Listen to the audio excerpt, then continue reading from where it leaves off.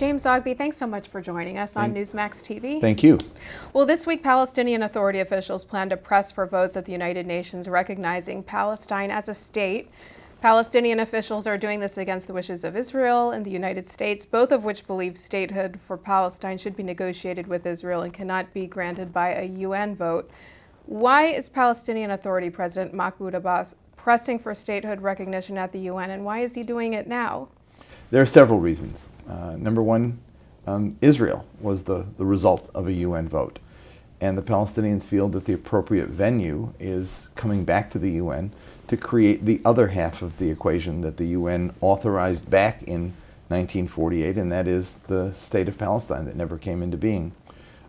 Might be late, but there's no time like the present. The second is because Palestinians have lost faith in the negotiating process. When Oslo was signed in 1993, there were 263,000 settlers in the West Bank and Jerusalem. Today, the number is 505,000 and growing. In just the last several weeks, Israel announced a number of housing units, about 4,000 housing units, which when completed would add maybe another 20,000 people to the West Bank.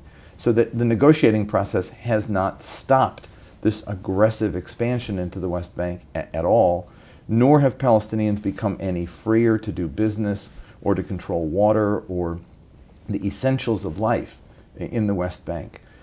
People point to the economic growth rate in the territories, but that's largely a function of international charity and not a function of domestic growth. They can't import or export freely, and therefore it's a stagnant situation.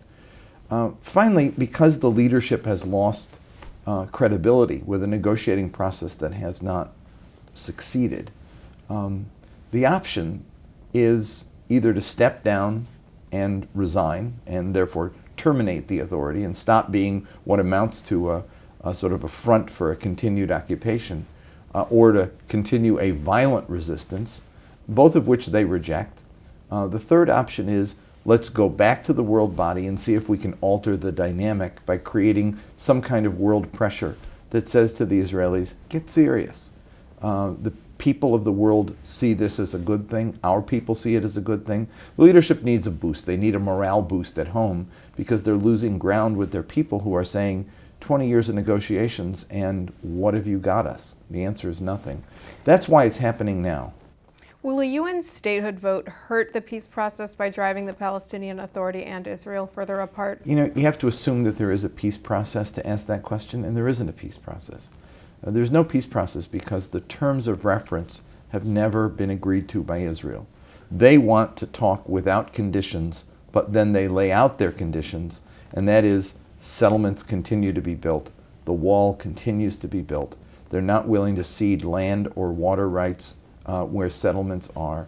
85% of the water of the West Bank is used by Israeli settlements, and only 15% gets used by Israelis. Bethlehem, the city where Jesus was born, is without water almost half the week and is without electricity for days on end because they're simply being strangled by this occupation. And so when one people are totally subordinate and totally under control of the other party, there's no negotiations. What there is dictation, and the Palestinians get to either whittle around the edges or accept the terms. They're not willing to accept the terms, and the U.S. has been shy in terms of its responsibility, that is to balance the equation so that both parties would approach negotiations as even. So the Palestinians have gone to the world community to say, you give us the leverage, you give us the ability to balance this equation with the Israelis. What they understand is a UN resolution can give them the right to statehood, but of course at the end of the day they have to negotiate how to implement that right. So they're not closing the door to negotiations. We should rather see a UN vote as a door opener to a more balanced negotiating process. Why do you think Turkey and Egypt are promoting a statehood vote and ignoring U.S. appeals against it? Well, because the U.S. is fundamentally wrong on this issue, totally wrong on this issue, and they know it. The U.S. isn't doing this because even they think it's the right thing to do. They're doing it because they don't want to cross the Israelis, and the Israelis have been very firm on the fact that they don't want it to happen. They're playing Chicken Little, the sky's going to fall, disaster will come, it's doomsday. What they essentially mean is they've lost control of this discussion. And the Israelis are control freaks in this instance. They want to dominate every aspect of Palestinians, and Palestinians are being a little uppity by going to the world body on their own and saying, recognize us. The Israelis are never shy about dictating terms. They don't want anyone claiming the right to dictate their own terms. And so they've gotten a bit hysterical here, and the U.S. is following suit. It's a bad thing. The Turks know it. The Egyptians know it. And I think much of the world knows it. And I think we're not looking very good in the world community doing what we're doing right now. Let me make another point, and that is that in the context of Arab Spring, Arab opinions matter. I'm not selling books. My book about Arab voices was about the importance of Arab public opinion. But that's the case. I remember when the Egyptian revolution occurred, people said, well, this has nothing to do with Israel. But what now we see from the demonstrations in Egypt, it has a lot to do with Israel. It has to do with the fact that Arab governments that ignored the wishes of their own people now have to pay attention to their people. This is a deeply felt injustice in that region. And so Egypt is responding, Turkey is responding, other Arab states are responding, much of Europe and the rest of the world is responding. The U.S. is on the wrong side of this, and we really are making a mistake. Now, statehood recognition by the UN requires approval by the UN Security Council. Washington has promised to use its veto in the Council to block a Palestine statehood resolution.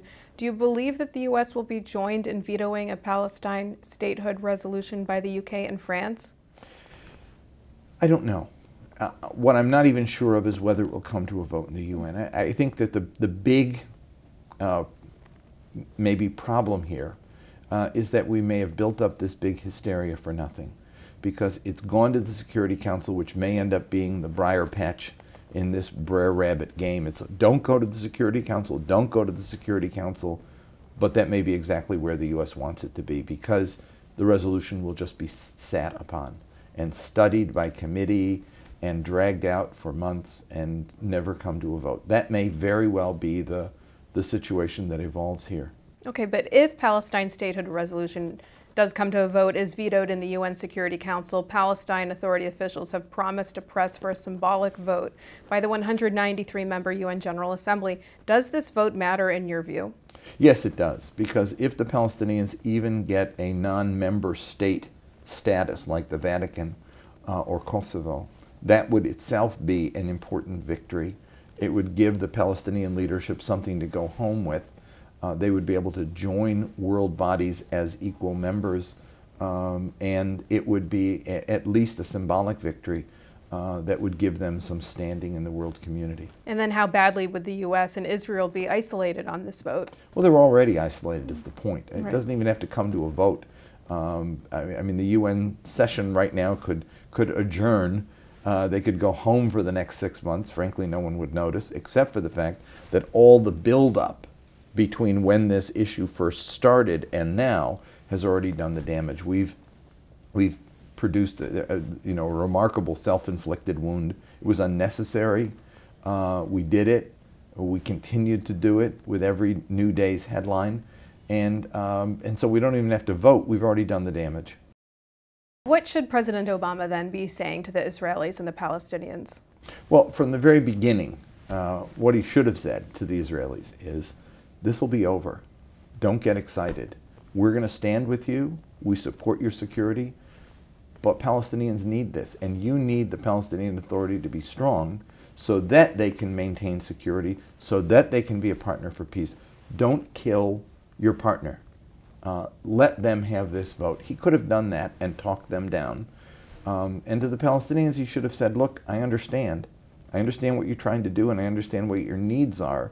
But let's work with us to come up with some language that says that this resolution of your right to a state sets the framework for negotiations, and build it into the resolution. That could have been done weeks ago. Instead, we got caught up in the Israeli hysteria. We got caught up in the game of trying to block it, stop it, and come up with something other than it so that there'd be negotiations. The Palestinians could not have done what they did with Goldstone, which is simply bend to the wishes of the United States and Israel and drop it. They needed something. We could have given them something, and we didn't. And therein lies I think, the fatal error we made. All right, James Zogby, thank you. Thank you.